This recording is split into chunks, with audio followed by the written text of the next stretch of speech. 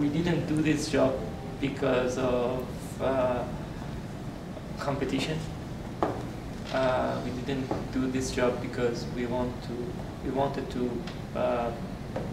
present ourselves. No, we did this job because we really had something in our heart to improve ourselves and come up to the level in the society that we had it before in our home.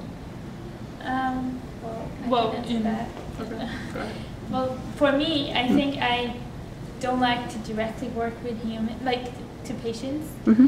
But as a biomedical engineer, you can work behind the scene, like helping doctors to find problems, like diagnosis problems, or it's really helping behind the scene, on the back, and you're doing something that it definitely will help people to have better life, or they can increase the quality of their lives. Mm-hmm. Yeah, and in biomedical engineering, you learn about the body, the anatomy, the physiology of the body, and with the engineering background, and you can help improve and design, and even for a better life, you can be very helpful with biomedical engineering.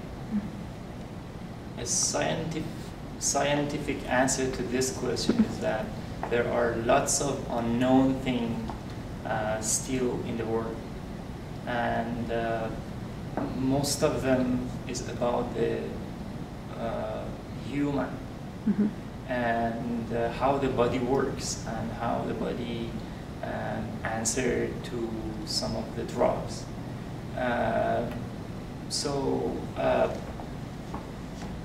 This field is not very new field, but it is a field which is pretty new compared to other sciences like mechanical or electrical engineering. Mm-hmm. We try to answer some of those basic questions.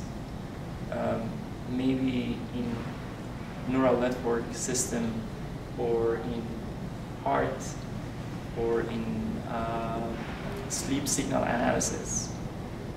I feel all those people who are working on biomedical engineering, they come for a reason, and that reason is that to help or to do something for